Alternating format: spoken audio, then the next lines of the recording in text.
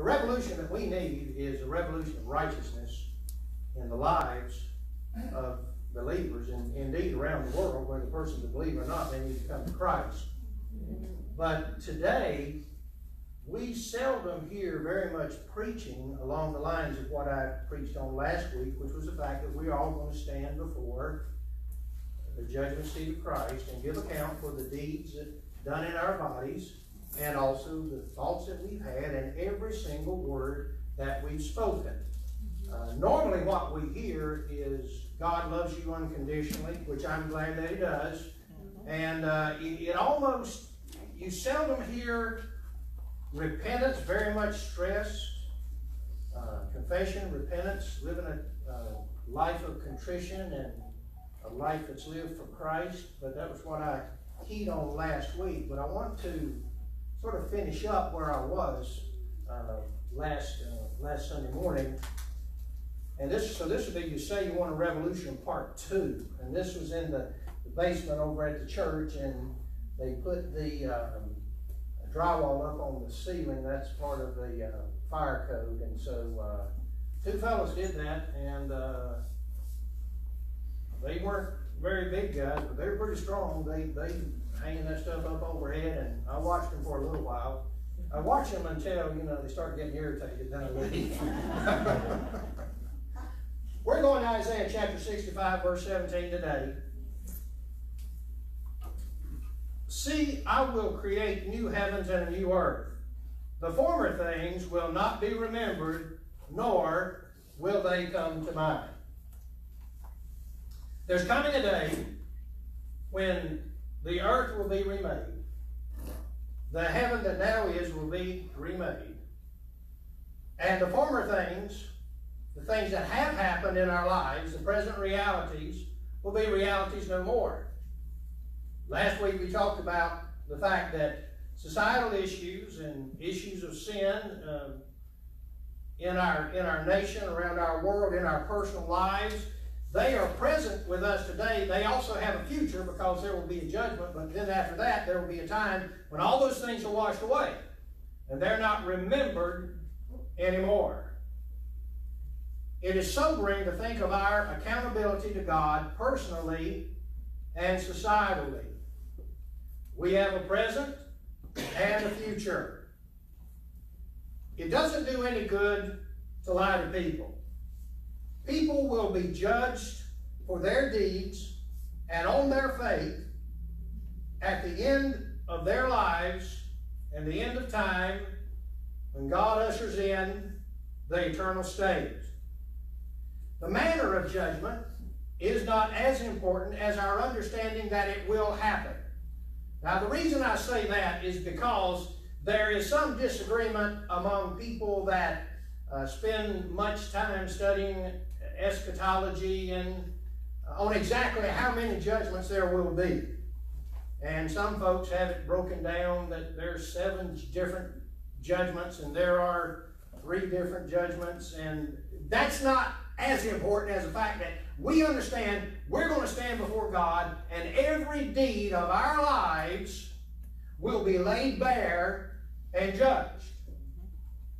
Our faith will be judged, but our actions will also be judged. Christians are to live a certain way. Now, just to be honest, there is some room for interpretation when you speak of living a Christian life. And there's some things that not everybody's going to agree with, every detail, but the main things about good, clean, moral living are pretty clear in the Scripture because you find them over and over and over again. Which brings up a good point. We need to base our belief and the aspects of our faith on things in Scripture that are the most clear. There's some things mentioned in Scripture, just mentioned a time or two. But things like the love of God are just about seen on every page, at least in some way. Things like the holiness and righteousness of God are very common in the Scripture. Things like how people are supposed to treat each other we find mentioned over and over and over again in the Scripture. And on those things we base our faith because they're relatively clear. Now, having said that, the Bible is deliberately non-specific on some things. Now, there are verses in the Bible that say, put your faith in Christ and your salvation is secured, and your salvation's on your faith and not based on your works. And so there have been some people that have perverted that type of teaching to almost the place where they say, well, I have faith, it just doesn't matter what I do. But there are other verses in the Scripture that say, by the way, if you're a liar, you're not going to heaven. If you're sexually immoral, you're not going to heaven. See, the teaching is that if a person is genuinely a child of God, they live a certain way. And there's areas in which we all miss it. None of us have everything exactly right, but we're supposed to be in the process. We're supposed to be developing as the children of God, or else we're probably not Christians at all. But the Bible is deliberately non-specific on an issue like, how far can a person go in sin without losing their faith? Make no mistake, sinful behaviors have a devastating effect on faith. And there is not a line that I can decipher where I can say to someone, you go this far, there's no hope for you. But the Bible seems to indicate that that line is there. Why is it non-specific? Because God wants us to focus on living for Him and not exactly where the line of every fall is. So the Bible is deliberately non-specific on some things. The Bible is also non-specific on how unbelief in certain biblical issues affects our faith as far as in a salvation context. Listen, there are all manner of Christians today, people that say they're Christians, that they'll say, I believe in Jesus Christ, I'm saved, but I don't think that this in the Bible is true. Even though the Bible presents it as being true, I don't believe it. The first chapters of Genesis, they're all myths. I actually read, within the last probably 6 months, someone who said that, well, obviously, we don't believe that Jesus, the account of Jesus walking on the water was literal. Because people can't walk on water. Now, this is a person that claimed to be a Christian. Is it easier for you to believe that Jesus walked on water or that Mary was a virgin when she gave birth to Jesus? There are all manner of folks that say, I'm a Christian, but I don't believe that. Be careful when you start doubting your Bible.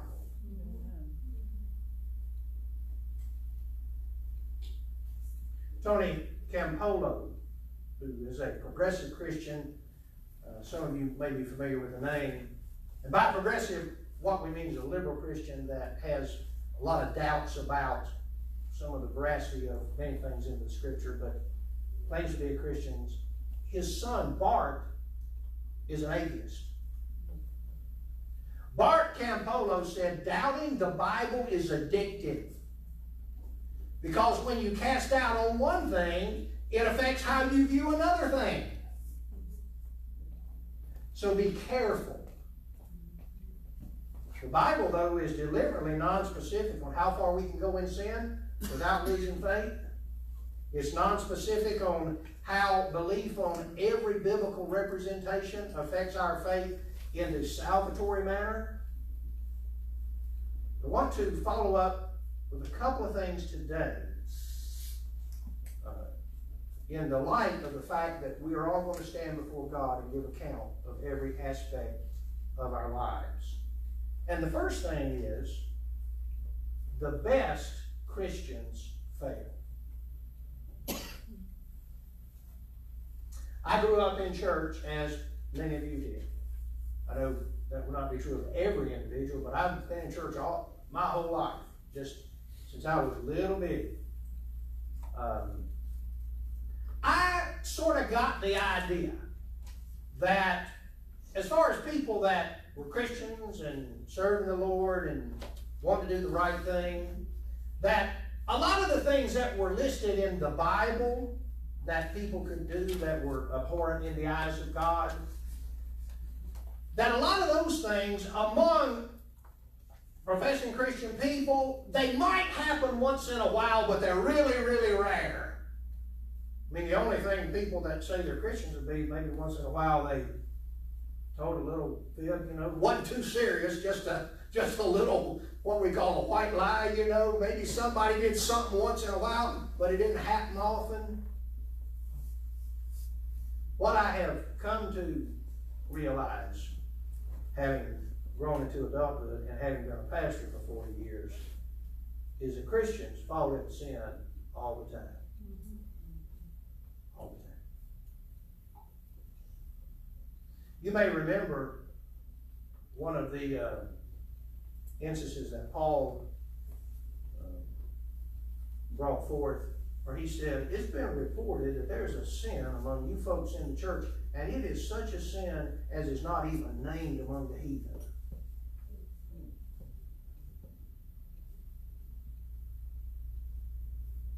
And I will tell you, without much fear of contradiction, there are some fine, fine people that have some devastating things in their past.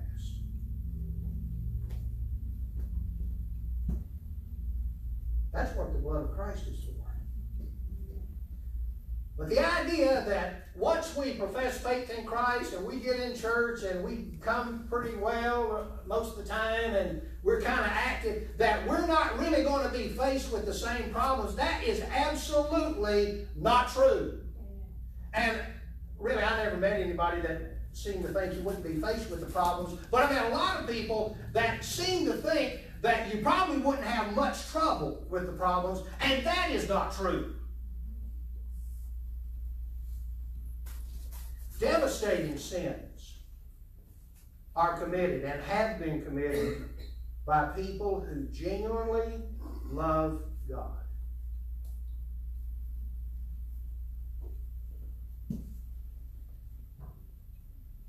Put people in the right circumstance.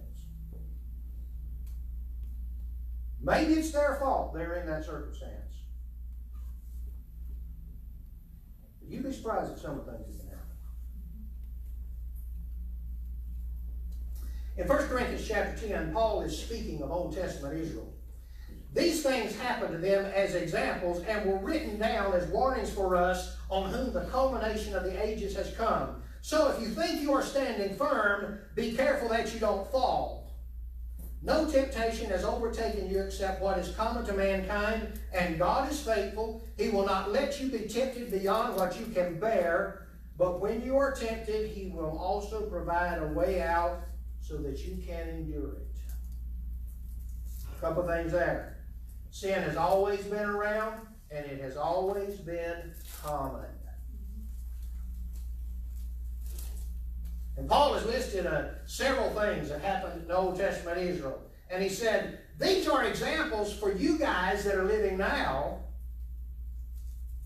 And by the way, if you think you stand, then be careful that you don't fall.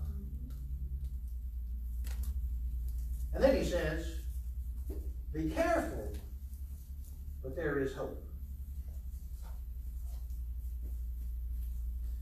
You know, occasionally a Christian will fall into sin and they'll make it right and then they'll quit church because they feel so ashamed.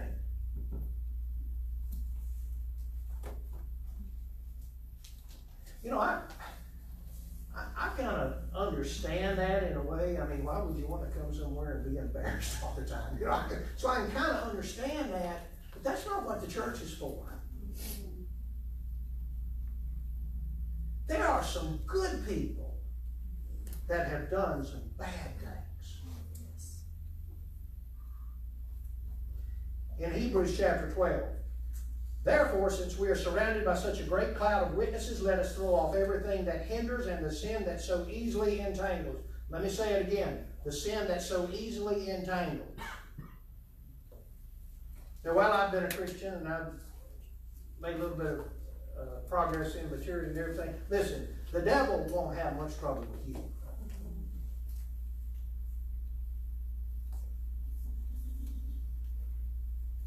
And let us run with perseverance the race marked out for us, fixing our eyes on Jesus, the pioneer and perfecter of faith. For the joy set before him, he endured the cross, scorning its shame, and sat down at the right hand of the throne of God. Consider him who endured such opposition from sinners, so that you will not grow weary and lose heart.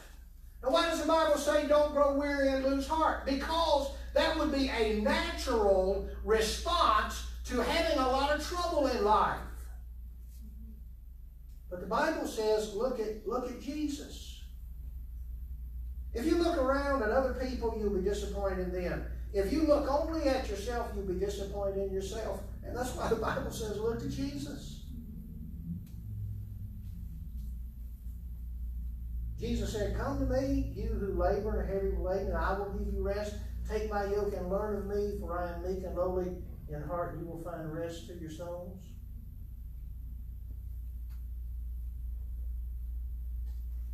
Jesus didn't say, if you're weak and burdened down, come to me and I will tell you how it ought to be.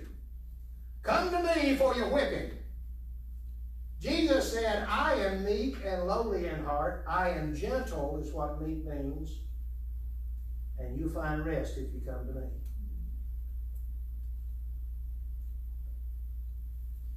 We're always talking about being confessional, confessing our sins. The Bible says to confess to one another and pray for each other, and we'll be forgiven, and God will heal, and all the rest of that. I'm telling you what, just based on experience, there's some folks, you don't want to know your sins. They'll beat the living fool out of you. You will never recover from what they will do to you. But that's not Jesus. That's not Jesus. He's gentle. And you find rest. Why would I want to go somewhere that they're going to treat me harshly? I wouldn't want that. So don't lose heart. Sin easily entangles, and there are many hindrances, but other people have overcome, so be patient. That verse, that text says, there's a great cloud of witnesses. There have been plenty of other people that have been through the difficulties that we're going through today, and they overcame it. And so look at Jesus for a good example.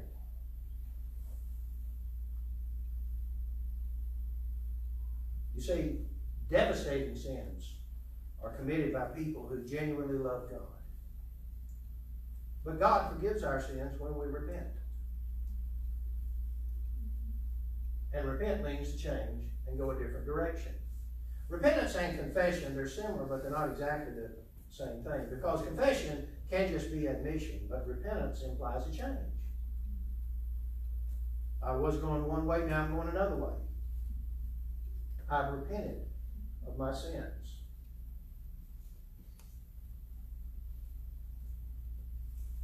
You will remember the tragic case of Stacy Peterson several years ago. You will remember that her husband got involved in a relationship with a woman named Amber Fry, and Amber did not know he was married. Of course, he wasn't, concealing that from her. And she was very open, upfront, and quick to come to the forefront and say, I didn't know about what had happened. And I remember watching her as she was there before the news people and some others, and on camera being broadcast around the nation, and she stood there and the tears ran down her cheek as she told what had happened from her involvement. And somebody from the crowd said, yeah, but you had an affair with a married man, and she said, but I repented. You don't hear that. You don't hear that. You hear plenty of people say, well, I'm sorry about that. But she said what the Bible says.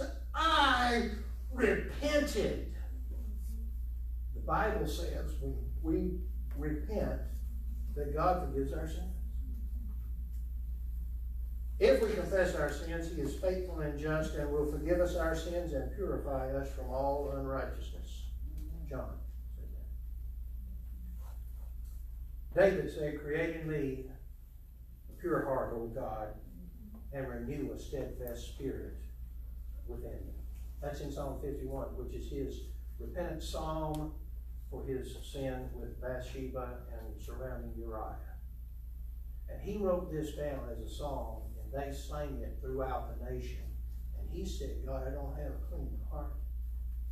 Create in me a clean heart and make me right again. God will forgive our sins. And the Bible says our sins and iniquities He doesn't remember anymore. What that means is He doesn't hold them against us. Because that's what forgiveness is. Forgiveness is not forgetting that something happened. Forgiveness is not holding it against someone.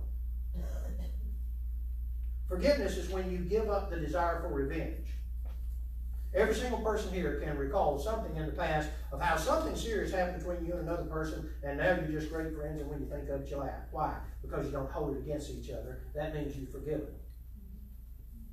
As long as you're holding things against people, you've not forgiven that thing. And that's hard for you, and may not, just to be honest, be possible for you. And you need to pray about that and ask God to help you with it, but it's possible with God.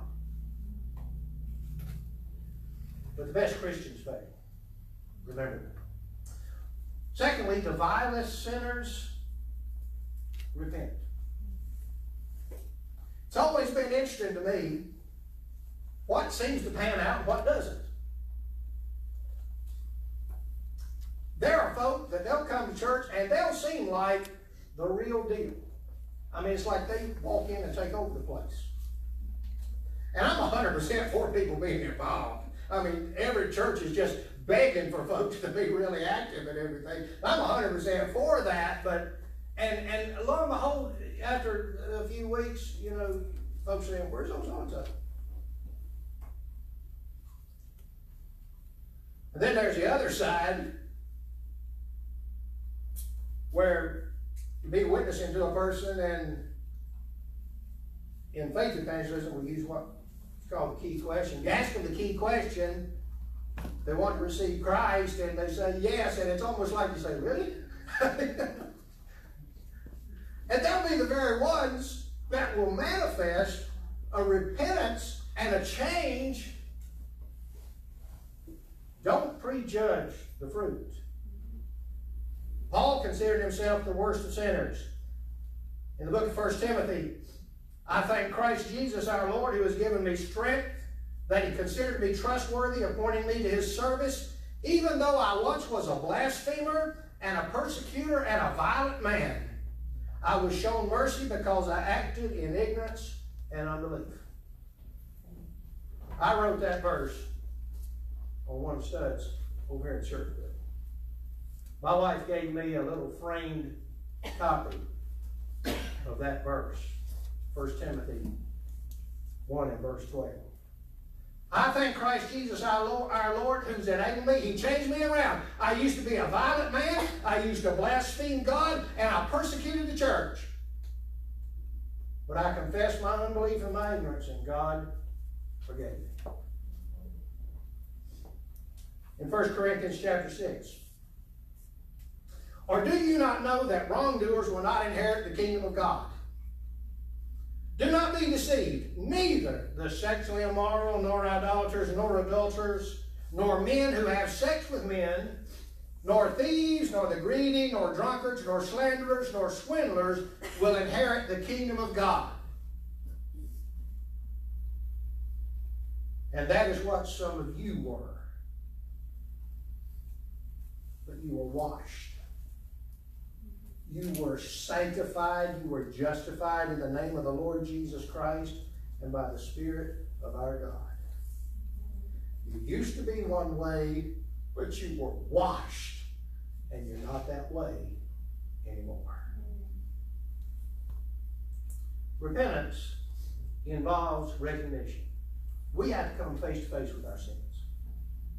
We have to confront them. The scripture picturing Jesus' death on the cross. And one of the malefactors which were hanged railed on him, saying, If thou be Christ, save thyself and us. But the other answering rebuked him, saying, Dost not thou fear God, seeing that thou art in the same condemnation? And we indeed justly, for we receive the due reward of our deeds. But this man hath done nothing amiss. And he said to Jesus, Lord, remember me when thou comest into thy kingdom. And Jesus said unto him, Verily I say unto thee, today thou shalt be with me in paradise. You have to repent with all you have. This man only had just a short time to live.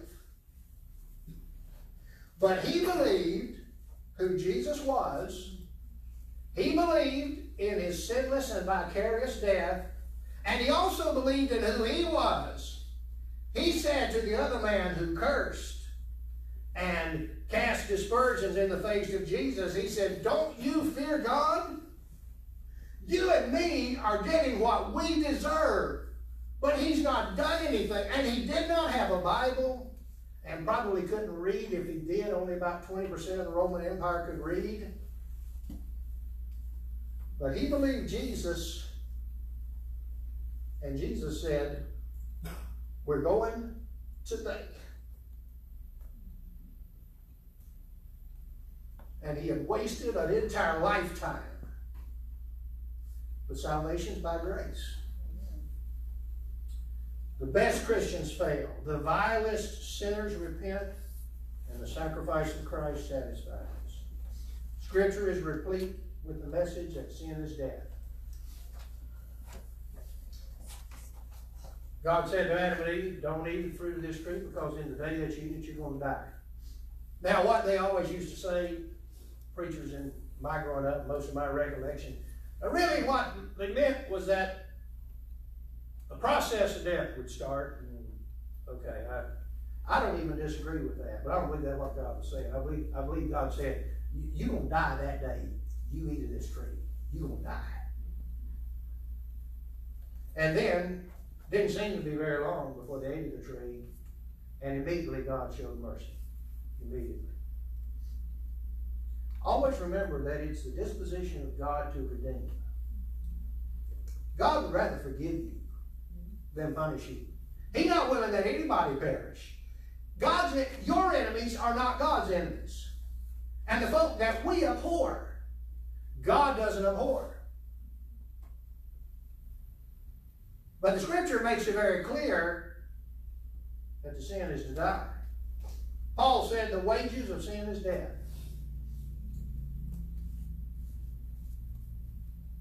Show up at the place of business and here's your first day on the job. You say, yeah, when do we get paid? When do you get paid after you've been here a while? Because you've got to build up wages. See, you've been storing up wages in your life. And I've been storing up wages that we're going to get paid for one day. What's the wages of sin? The wages of sin is death. Now, in the ultimate sense, that's the second death that we talked about last week. But you can see that the wages of sin is death every time you look in the mirror.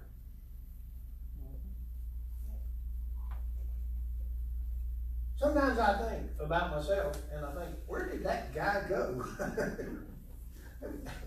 He's not even here now. I always think of myself looking the same as I always have, but I know it's not true. The wages of sin, death is taking a toll on you every day that you live. Paul said in the first part of the book of Romans, for although they knew God, they neither glorified him as God nor gave thanks to him, but their thinking became futile and their foolish hearts were darkened. A spiritual principle is, if you don't acknowledge what you know about God and demonstrate a thankful heart to God for what you do understand, then more darkness enters your life. Because you're not taking advantage of the light that you had. Although they claimed to be wise, they became fools and exchanged the glory of the immortal God for images made to look like a mortal human being and birds and animals and reptiles. Therefore, in other words, because of that, God gave them over in the sinful desires of their hearts to sexual impurity for the degrading of their bodies with one another. If you don't believe God is who he says he is, then why would you do what he says? There's not one area of life that people feel more out of control than in the area of sexual morality. And because people think they're out of control, they don't think they can do anything about it, and therefore, no preacher, no society, no government should have anything to say about what they do, because they're out of control. God has plenty to say about what we do. They exchanged the truth about God for a lie and worshiped and served created things rather than the Creator, who is forever praised. Amen. One of the well-known newscasters on television said within the last couple of weeks, he said, well, Jesus wasn't perfect. He even said he wasn't.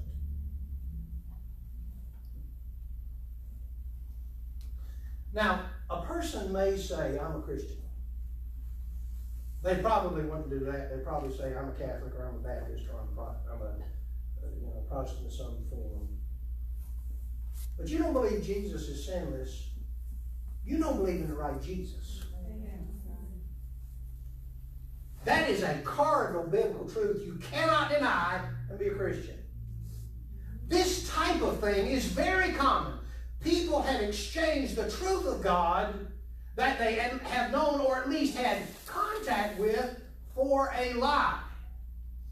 Because of this, God gave them over to shameful lusts. People will say, well, I don't really feel guilty about it. The reason is because God gave you over to it. And when you do what you want to do, the Holy Spirit's not convicting anymore. God's not speaking in your heart. Of course you don't feel guilty. Even their women exchanged natural sexual relations for unnatural ones. In the same way, the men also abandoned natural relations with women and were inflamed with lust for one another. Men committed shameful acts with other men and received in themselves the due penalty of their error. Furthermore, just as they did not think it worthwhile to retain the knowledge of God, so God gave them over to a depraved mind so that they would do what ought not to be done. They have become filled with every kind of wickedness, evil, greed, and depravity. They are full of envy, murder, strife, deceit, and malice. They are gossipers, slanderers, God-haters, insolent, arrogant, and boastful. They invent ways of doing evil. How many of you have said at some point, they're talking about things in elementary school I didn't know about till I got married?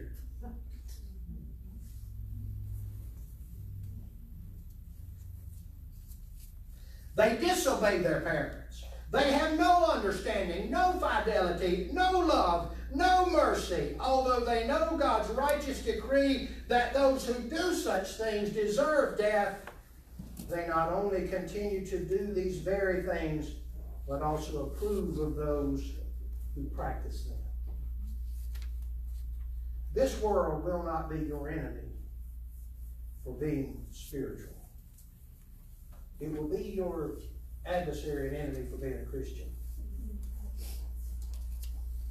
And so on the talk show, the host will say, do you consider yourself a spiritual person? Oh, I'm a very spiritual person.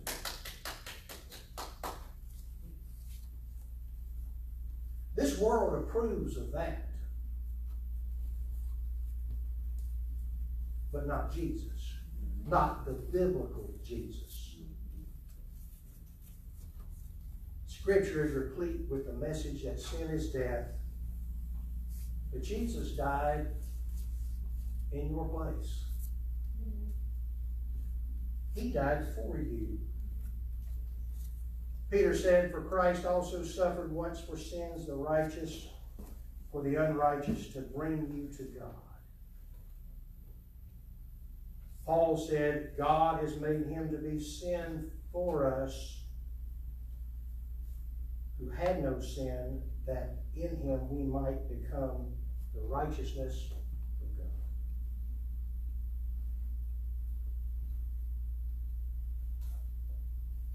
Some of you have seen the little tract that's got the picture of Jesus dying on the cross, a bunch of people standing around that are contemporary people, as far as the dress is concerned. They're different races and different ages, though, and when I'm using that tract with someone, I say, see these people standing around the foot of the cross, they participated in Jesus' death. And you see in the background there where it looks like a bunch of clouds, it's just kind of dark and everything, that's a big crowd of people. And I'm back there. And so are you. Jesus died in our place. And his blood satisfies. It is God's will that you and I become the righteousness of God. Now, some of this you can accomplish. If you live for Christ, it won't be perfection, but you can be doing things that please God. As a believer, that's what we all need to be doing. But there's some of this we can accomplish because we can't forgive our sins. We don't have enough merit to correct all of our wrongs in the sight of God. And so part of being what God wants us to be, his righteousness, part of it's done by Jesus, and then we try as believers in him to approximate what the Scripture says is righteousness and pleases God. Isaiah spoke of the new heaven and the new earth. In Revelation 21, John said, then I saw a new heaven and a new earth. For the first heaven and the first earth had passed away, and there was no longer any sea. I saw the holy city, the new Jerusalem, coming down out of heaven from God, prepared as a bride beautifully dressed for her husband. And I heard a loud voice from the throne saying, look, God's dwelling place is now among the people, and he will dwell with them. They will be his people, and God himself will be with them and be their God. He will wipe away every tear from their eyes. There will be no more death, or mourning, or crying, or pain, for the old order of things has passed away. He who was seated on the throne said, I am making everything new. Then he said, write this down, for these words are trustworthy and true. He said to me, it is done. I am the Alpha and the Omega, the beginning and the end. To the thirsty, I will give water without cost from the spring of the water of life. Those who are victorious will inherit all this, and I will be their God, and they will be my children. Let's pray.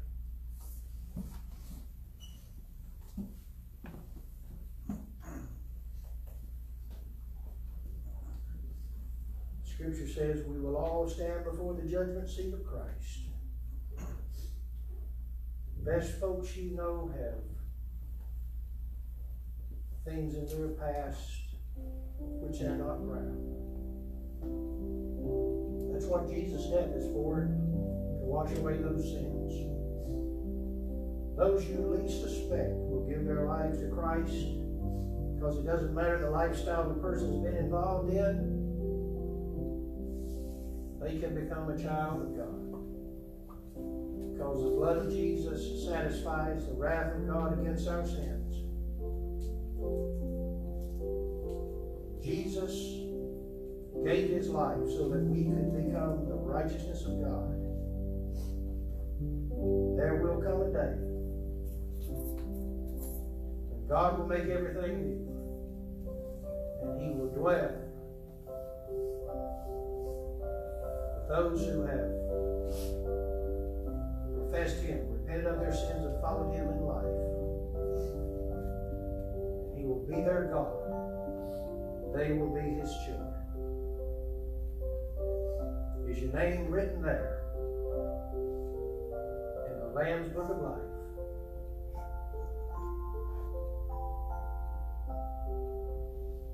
Today we recognize that the deeds of our lives have fallen short of the righteousness of God.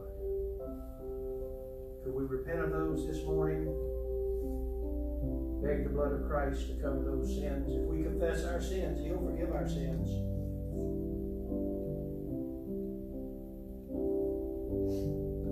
Nothing you've ever done is more important or stronger than what Jesus did for you on the cross.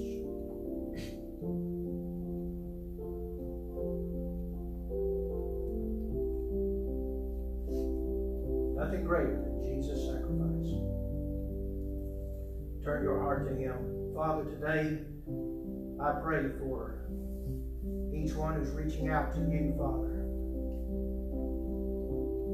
Would you grant forgiveness of sins and strength to live a new life? Solutions to the difficulty, healing to the hurt. Father, we are so grateful for your presence, your sweet Holy Spirit, and the sacrifice of Jesus. Touch the one who's calling out to you in faith just now for the very first time. Once again, Father, we thank you for your presence and the opportunity we have to be in your house today. We ask these things in Jesus' name. Amen. I'm delighted